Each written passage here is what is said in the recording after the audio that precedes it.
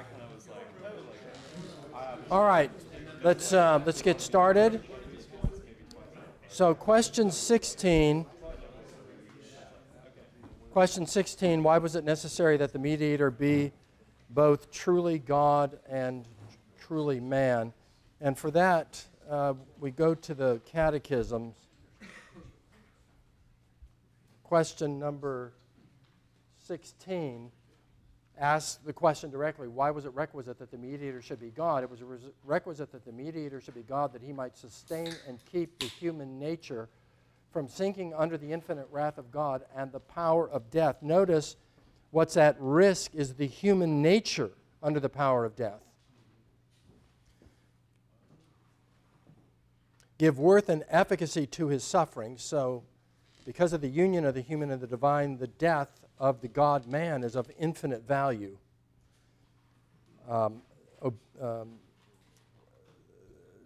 Worth and efficacy to his sufferings, obedience, and intercession, and to satisfy divine justice, procure his favor, purchase a peculiar people, give his spirit to them, conquer all their enemies, and bring them to everlasting salvation. So then, why was it requisite the mediator should be man? It was requisite that the mediator should be man, that he might advance our nature, perform obedience to the law, suffer and make intercession for us in our nature, have a fellow feeling of our infirmities, that we might receive the adoption of sons and have comfort and access with boldness under the throne of grace.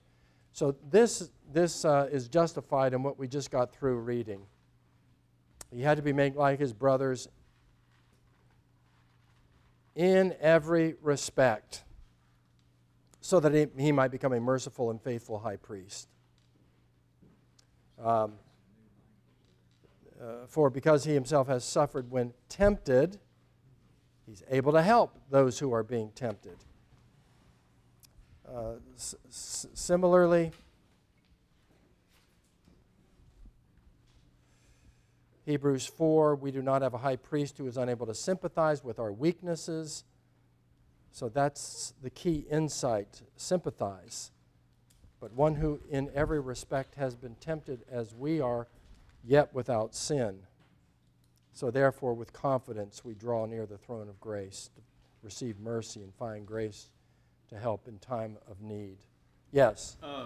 Going back to question 38 that you just had, when it talked about the power of God sustaining the human nature, keeping it from sinking, why is that different than like the other, like Lazarus, for example, where we see the divine power through Christ raising him from the dead? But like, why couldn't it just be God resurrecting the human nature from the dead? Like, why? I don't know why. I don't understand why that distinction is important. That like the divine power, the divine power of Christ saving Christ from death, as opposed to just divine power in general. Or I don't know if it is an important distinction. I think that from the human nature from sinking, I think he's talking there the complete obliteration.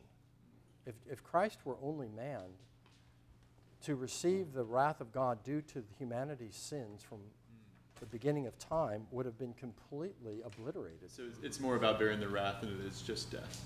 Yeah, okay. The whole dissolution he'd been vaporized if it were not for the divine nature sustaining the human under the whole weight of the wrath of God against the sins of the whole world.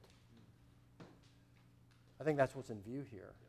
Without the so if there's no divine nature, then even if there were one perfect man, but he were not divine, let's just say a human, fully human but not divine man suffered on the cross, he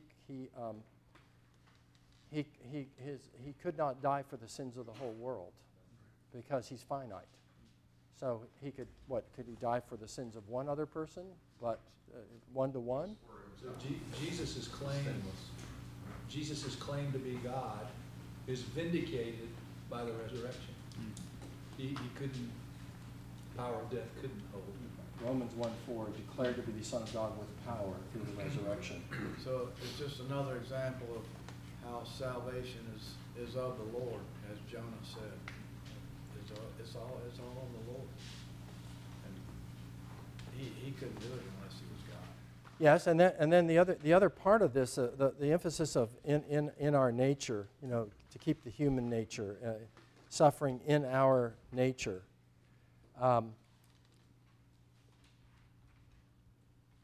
The medieval theologians, argued about whether or not a donkey could have been crucified for the sins of the world. And not only is that a finite sacrifice, but the other thing is that a donkey doesn't share nature, a nature with us. It doesn't share human nature. So there's a sense in which to atone for human sins, the sacrifice has to be human. It has to be a man to satisfy justice on behalf of the sins of humanity. He would have to be as much man as Adam to be the second Adam. Yes. Yes, so the undoing of Adam's transgression involves a man, a savior man, but it can't be a finite man. It has to be an infinite man. And in the union of the human and the divine, you get the infinite man who can then bear humanity's sins and bear the infinite weight of the wrath due to those sins, while the divinity is upholding and sustaining his humanity under that weight. So we're in pretty deep water here. Can you tell? Enjoy the succinctly beautiful description of our Lord Jesus' work as our Redeemer in 8:4, distinguished between his states of humiliation and exaltation, helping you in that respect, a shorter catechism, 27, 28 larger catechisms. Here we go. Larger catechism, 46 through 56.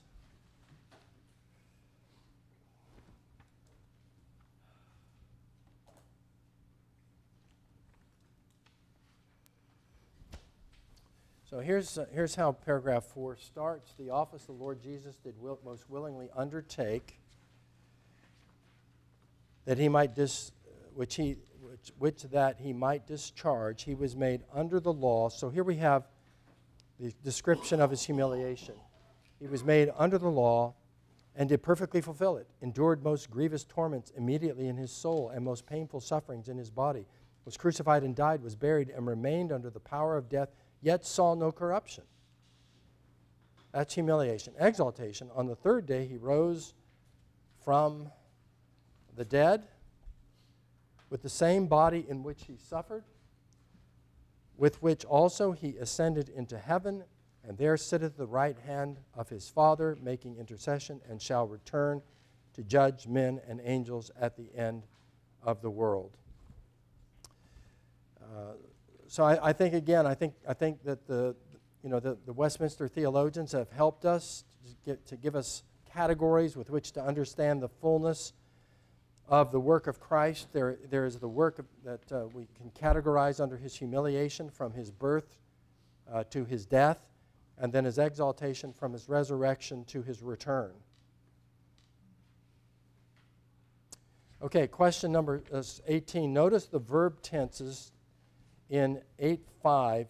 Did the Lord Jesus do what he came to do? So, question 5. The Lord Jesus, by his perfect obedience and sacrifice of himself, which he, through the eternal Spirit, once offered unto God, hath fully satisfied the justice of his Father, and purchased not only reconciliation, but an everlasting inheritance in the kingdom of heaven for all those whom the Father hath given unto him. So the verb tenses, they're all past tense. In other words, the confession, the view of the confession is that a transaction has taken place at the cross. Not just a potential redemption, but actual redemption. Redemption was accomplished. A transaction took place. He who knew no sin became our sin, that we might receive the righteousness of God in him. So John Murray's book, Redemption Accomplished and Applied, I think the title itself is a very helpful one. Redemption Accomplished.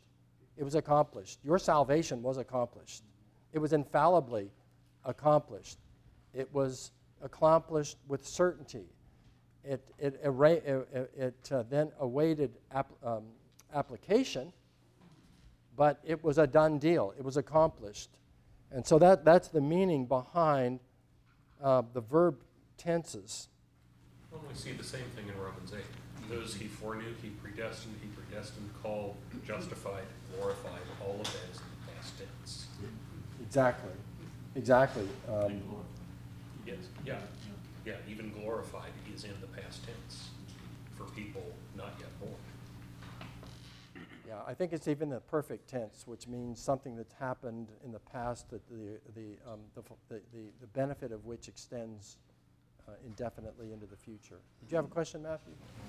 No, I love the fact that two issues of our Reformed soteriology are dealt with at the end of 8:5. He purchased not only reconciliation, but an everlasting inheritance. So there's preservation of the saints. For all those the Father hath given him, there's definite atonement. It's just in that one sentence. No argument, no proof, just here it is. Yes. So this leads us into a discussion of with questions both the answer that I assume that you've reached with question number 18. Did he do what he came to do? Well, the verb tenses are saying he did. He accomplished redemption. It's a done deal. It's a finished work. He accomplished all that he set out to do. But with continuing action, the next paragraph, he intercedes, he reveals, he guides. Past accomplishment with ongoing ramifications.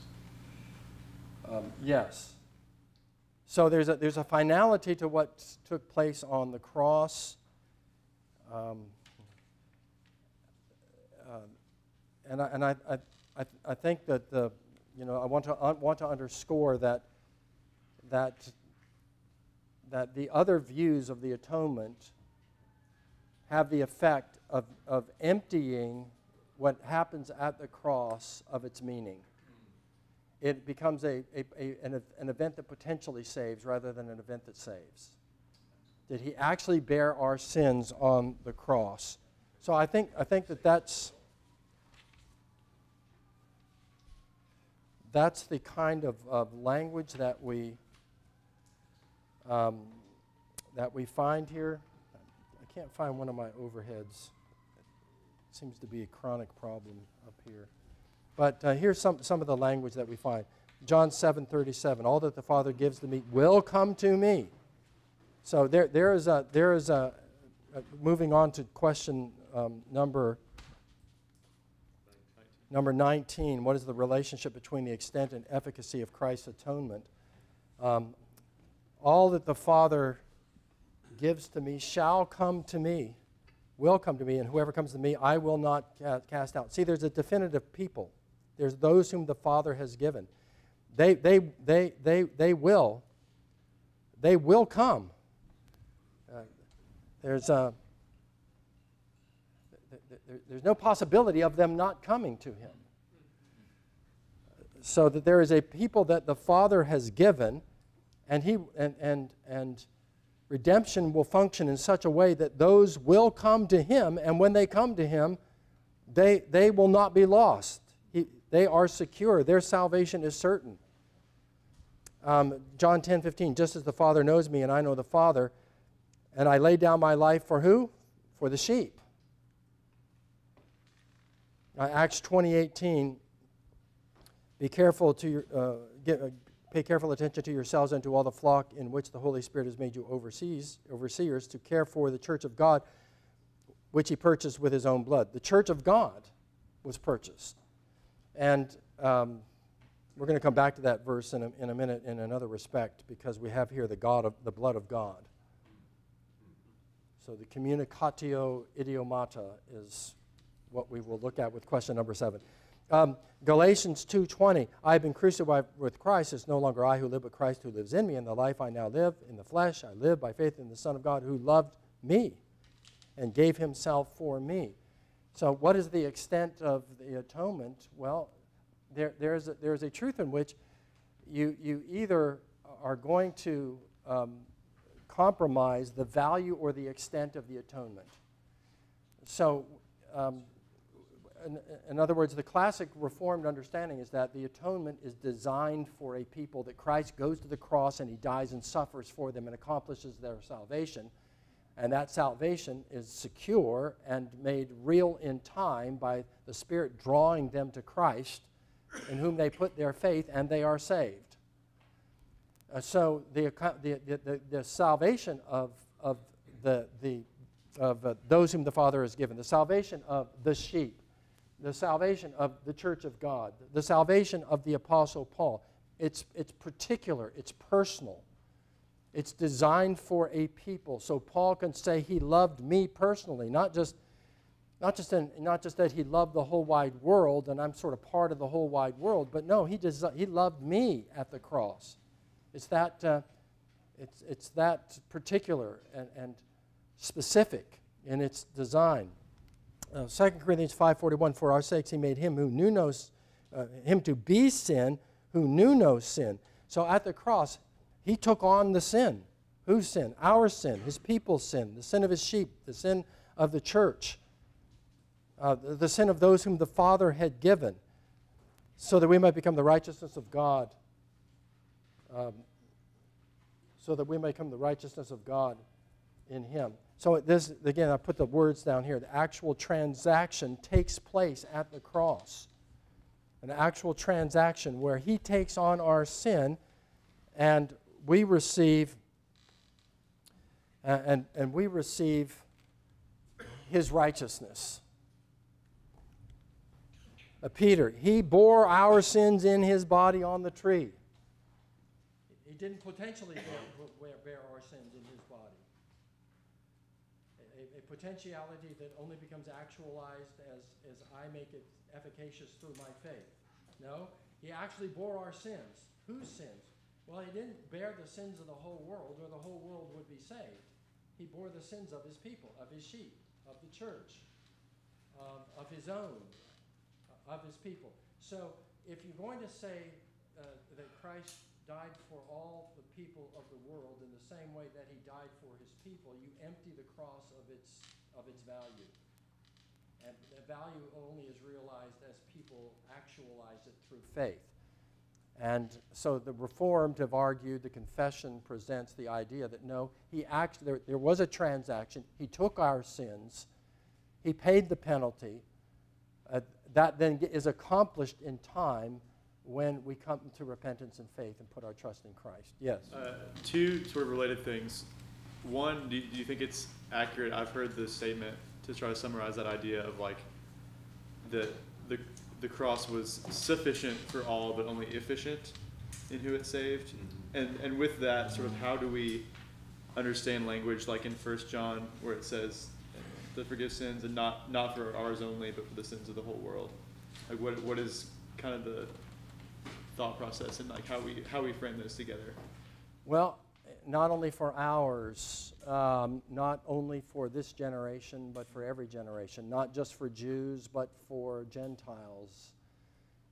So not for a particular group, but for all kinds of people, every nation, tongue, and tribe, so not limited by worldly categories.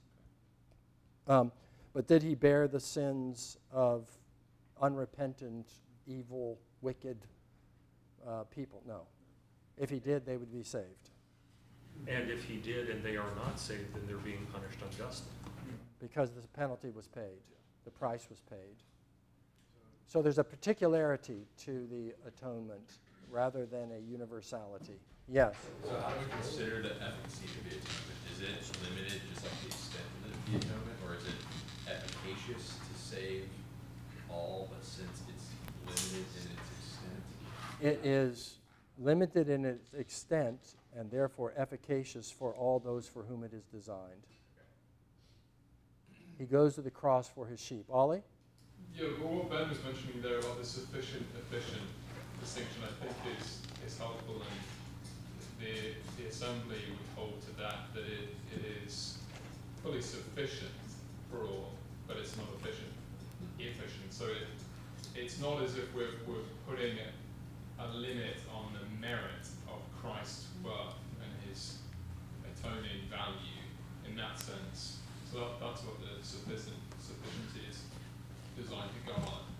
That his sacrifice is infinitely valuable, but then if we make a distinction with efficiency, that it's not designed to save anyone but the elect. Yes. So fully sufficient, but only efficient for the elect. Yes, and I think that is a very helpful distinction. Sufficient, efficient. It is nobody. I don't know of anybody who is, even historically speaking, is putting a limit on the value of the. Could the death of the infinite Lord Jesus Christ pay for all the sins of all the world? Yes, it's of infinite worth. For whom is it efficient? For those for whom is designed. Those whom God has chosen out of the mass of fallen humanity to save. The same language, I think we ran into this in chapter 3. Yeah, chapter 3, chapter 3:6. God hath you recall this, God hath appointed the elect unto glory, so that he by the eternal and most free purpose of his will foreordained all the means thereunto. Therefore they who are elected, being fallen in Adam, are redeemed, again the past tense, are redeemed by Christ, are effectually called unto faith by the Spirit working in due season, justified, adopted, sanctified, kept by his power through faith unto salvation. Neither are any other redeemed by Christ, effectually called, justified, adopted, and sanctified, and saved, but the elect only. John 17, Jesus said, I do not pray for all, but for those whom the Father has given. Yes, which is another powerful argument, I think, is that there is a harmony between the work of redemption and the work of intercession. So Jesus says, I pray not for the world, but for those whom you have given to me, in his high priestly prayer. I pray not for the world. He doesn't intercede for them. They are not the beneficiaries of his redemption or his intercession. How do you feel like this plays out in evangelism, where do you feel comfortable telling someone that Christ died for them if they have not accepted faith? So I think in a Reformed evangelism, we don't say Christ died for them. Yeah. I think we say Christ died for the sins of the world, and you need to repent and believe. I don't think we offer a theory of the atonement, or the theory of the extent of the atonement. So a lot of our evangelism I grew up with hearing was all Jesus died for you. I say Jesus died for sinners. That's more correct to say. Jesus died for sinners. Now, whether or not he died for you depends on whether or not you have faith. And if you have faith, then one day you'll walk into heaven, and it'll. That old analogy that you walk through the gates of heaven, is whosoever wills on the outside, and you walk through and you turn around and you look and you see your name written from the foundation of the world. We don't see the apostles saying, Jesus died for you. They say repent. Yeah. All right, let's just briefly go through this. The Jacobus Arminius dissented from the Calvinistic majority in the Dutch church, and he issued his 5 points of Arminianism. They were free will. You have the capacity within yourself to repent and believe God. Slightly qualified, I think some Arminians would say, with the help of prevenient grace, but the prevenient grace is universally given. So everybody has been given enough grace to empower their will to repent and believe the gospel. As a result of the cross. Prevenient grace is given as a result of the cross. Okay? Yeah. Second, conditional election, condition upon divinely foreseen faith. So who are the elect? The elect are the people that God foresaw would believe, and then he decided, well, they're going to believe, so I'll choose them. Okay, third, universal atonement. The atonement is for everyone without distinction, which again, as we've seen, there's a problem then for the value. But it sounds so friendly. Yes. And we sound so mean. We do. But that universal atonement guarantees the salvation of nobody. No doubt. Yeah, there's if you know of our little pamphlet, The 5 Points of Calvinism, there's a couple of great Spurgeon quotes in there where he's battling with the Arminians. And Why do you say it guarantees the salvation of nobody? If Christ's death did not actually pay the penalty for the sins of certain people, if the actual transaction did not take place, Yeah. there is at least the theoretical possibility that nobody would exercise their free will to believe and therefore be saved. Which is then seen in point 5 also. Yeah. Could have died Salvation for is nothing. forfeitable. so they go on and they say grace is resistible. So Jesus says, all that the Father has given to me shall come to me. We would understand that in a way an Arminian would not. We would say, the Holy Spirit, the hound of heaven will trace you down and will bring you to faith. Jesus speaks of being drawn to the Father. Yes. You hear this in the altar calls of maybe the revivalists. This may be your last chance to accept Christ. You may go out the door and be hit by a car. I heard that growing up all the time. I mean, that was Jonathan Edwards in his most famous sermon. All right, resistible grace, and then salvation is forfeitable. So you can lose your salvation.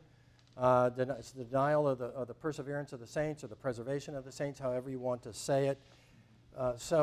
There then was an international Calvinistic council that was called, that met in Holland and Dort, and it rebutted the 5 points of Arminianism with what comes to us in English under the acronym of TULIP. Total depravity as opposed to free will. No, you're free. Your will is not free. It's in bondage to sin.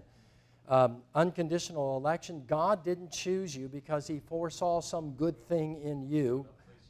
That's as high as it goes.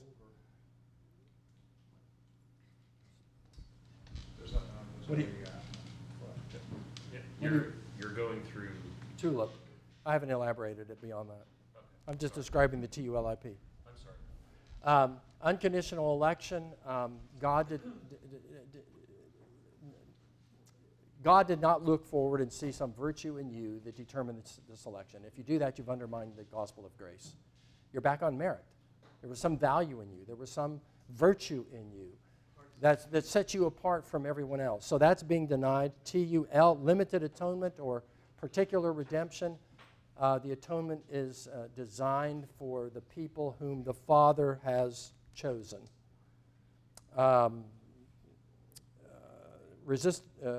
Irresistible grace, irresistible grace. God makes himself irresistible to us so that we come willingly.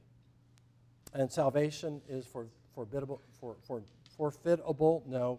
the perseverance of the saints. The saints, the elect, they will persevere in faith. They cannot lose their salvation. As Jesus says in John 10, we are double wrapped in the hands of the Father and of the Son, and no one shall pluck us out of his hands. Yes? How or why did anyone conceive of these things? I mean, was there some type of context that made these people say, oh, no, these are the 5 things we disagree with? They just seem so... Well, I think this is the default drive for the natural man. I mean, I think that this would be what the guy on the streets would say. Yep, sure. Right? They don't. In other words, I think it takes a very strong Augustinian doctrine of sin for this to. In other words, if you get point 1 right, total depravity, ULIP falls into place. Sure, but I mean, I'm saying the list of the Arminian points. Yeah. I mean, I think a lot of it too falls more in line with what we experience just based off of our world, where like, oh, like we feel like we have free will, we feel like we made a conscious choice, we feel like we like anything can happen, we feel like we can resist grace, all these things. And so it goes back to what you said a number of weeks ago. The fundamental question, do you start with God and work down, or do you start with man and work up? If you start with man and work up, you get Arminianism. Yeah, so is it like, isn't that like Enlightenment thinking that sort of made this branch of people who go out and make a list? Or make these 5 points against I think Calvin? that there's just always been this battle in the Christian church between the Augustinians and the Pelagians and the semi-Pelagians and the Arminians. They can go to Scripture with all of the all verses, whosoever verses, The whole world. so they can draw out of Scripture And, things to support their view, but and it is not unreasonable to assume that the commands to repent and believe imply that you have the capacity to do that. Right. There's a difference. I think it's a false implication, but you're not crazy. So there's a difference between capacity and responsibility, and so that's another subtlety that's lost. You know, on Judgment Day, will the unrepentant sinner be able to say, "Well, I didn't have the capacity"? No, you had the responsibility to do it. You're responsible for not having done it. So, you know, there is a subtlety there. We don't deny human responsibility. You do have a responsibility to repent and believe, and you'll be held accountable on Judgment Day, and you won't be able to plead that you weren't given the capacity to do so. Because we are, simultaneously, we are both, two things can be true at the same time. We are both unable and unwilling. We are lovers of the darkness rather than the light, Jesus says. We love the darkness. We're in the darkness. We don't hate the darkness. We love the darkness. We want to stay in the darkness. What we hate is the light. So we don't. Yeah, because our deeds are evil. Because that's what's compatible with our nature. And unless we are transformed by regeneration, born again, we will be lost and cannot but be lost. So then there's one other deviation on this, and that is Amoreau, Moses Amoreau, a French Reformed theologian. He taught at the school in Saumur, somewhere in France. He reordered the decrees in order to get a universal redemption. So what he said, traditional Calvinism says that God decreed to create, then the fall, then elect, right? So we talked about how he chooses out of the fallen mass of humanity. So this is the infralapsarian scheme, and then to redeem. Amoreau says, no, creation, fall, redemption. So redemption is for the whole world, and then he elects some to believe. And you end up with a universal atonement, but again, you then have the problem. And Richard Baxter was an Amaraldian. You end up with an atonement that doesn't atone. No, not a universalist. No. And all you have to do is read Baxter's treatise on conversion, and it's the most powerful pleading for sinners to repent I've ever seen. Sustained over like 300 pages. I mean, it's just extraordinary. What he, every conceivable angle he is going after with hands and feet, going after the unbeliever to plead with them to believe. Because he's not a universalist. He believes people are going to hell, but he understands a redemption to be universal. So redemption is prior to election. So everyone is taken up in redemption, but then some are elect and some are not, and the ones that are not elect, they never come to faith and they're lost. Joe? Is election the same as consummation? Is that like creation, fall, redemption, consummation? No, election is God choosing. So to elect is to choose. Consummation refers to that which happens at the end when the kingdom of God is fully ushered in and history ends and God's kingdom is established. So, anyway, we digress. 20.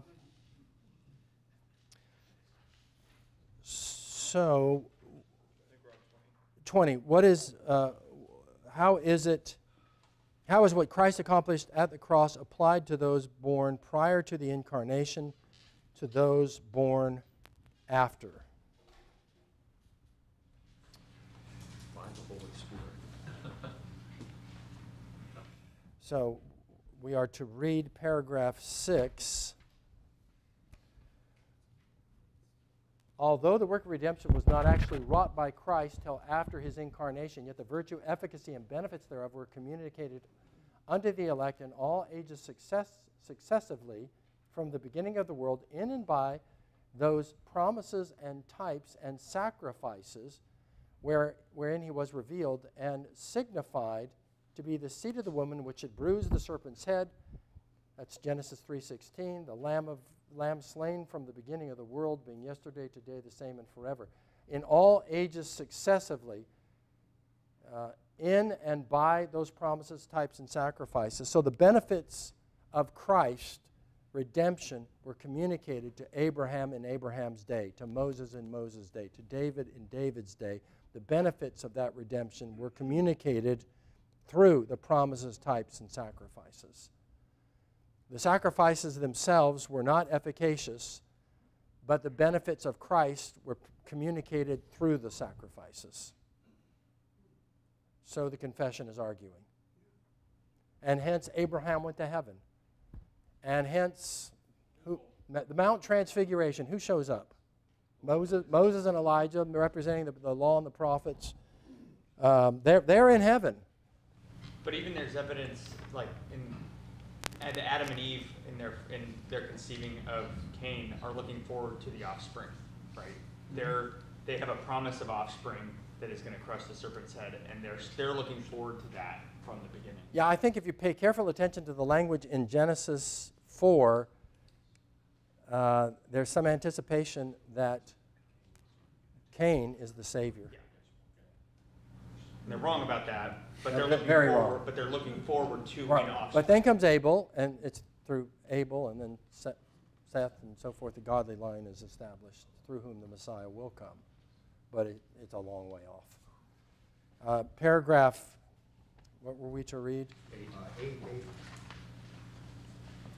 Paragraph 8.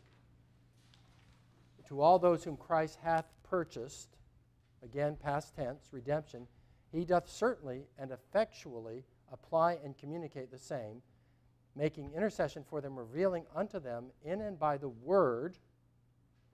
So you have his intercessions, you have the word, read, preached, sung, prayed, displayed in the sacraments, the mysteries of salvation, effectually persuading them by his Spirit to believe and obey, and governing their hearts by his word and Spirit, overcoming all their enemies by his almighty power and wisdom in such manner and ways as are most consonant to his wonderful and unsearchable dispensations. We've read all the paragraphs excepting 7. Christ in the work of mediation acts according to both natures, by each nature doing that which is proper to itself, yet by reason of the unity of the person, that which is proper to one nature is sometimes in Scripture attributed to the other person, denominated by the other nature. So that the famous case of that is Acts 20, the blood of God. God doesn't have blood. So the argument is that sometimes, just in informal speech in the New Testament, what's true of the one nature will be attributed to the other, and that is known amongst the theologians as the communicate idiomatum.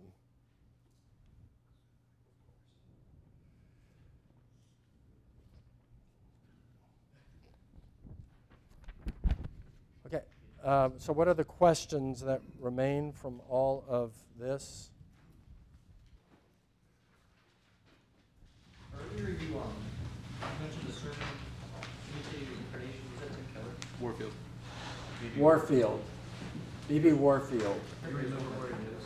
Do you remember where it is? It's in Savior of the World. The book Savior of the World. It might be in his collected works. I don't remember. Brilliant sermon. Yeah. Earlier you mentioned a book imitation of, remember the name that was? Book imitation of, I think it was imitating the incarnation. Imitating the incarnation, right.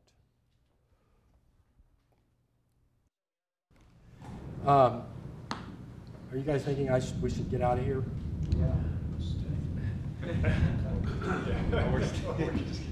We got a parking lot, it's not that far. Class dismissed.